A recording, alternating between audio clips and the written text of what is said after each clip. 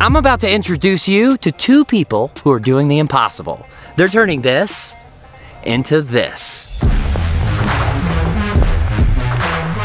Say hello to Adrian and Marte.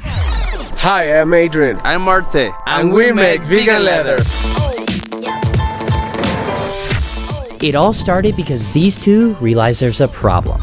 The fashion industry is the second largest polluter in the world, and leather is a staple in the fashion industry. Much of the world's leather comes from a cow, and that cow has to drink a lot of water. Up to 1,800 gallons. And then, leather has to be tanned, which requires even more water. And it's treated with toxic chemicals which hurt the environment and make it not biodegradable.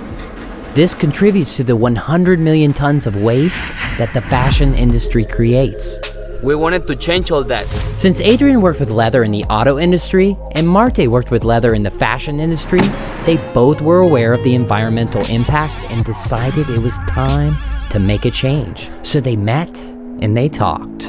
We've got to do something. Yes, we do. A replacement for leather meant less harm to cows and other animals. So, aren't there a lot of alternatives to leather already out there? Yeah, sure. Fox leather, for instance. Yes, ma'am, but they're made out of plastic. It doesn't breathe and it has toxic chemicals. And they're bad for the environment. Since they knew plastic wasn't the answer, they started researching plant-based materials to use. And after a lot of brainstorming, the answer was right in front of them. Cactus! Cactus is the most abundant plant in Mexico. It's everywhere. Cactus is actually good for skin and does not require a lot of water. And also, since it absorbs carbon dioxide, it's good for environment. Well, hold on, isn't it like killing the plant when you cut it? No. It's just like a haircut. Yeah, we just cut the mature leaves and then the small ones will grow in a matter of months. Adrian and Marte left their jobs to dedicate 100% of their time and effort to the project. And after 2 years of financial, emotional, and technological struggles, they developed the perfect solution. It was tough, but we knew it was possible. In their patented process, you cut the leaves, clean them, mash it, dry it for 3 days, mix it with non-toxic chemicals, then shape it into any texture or color you want.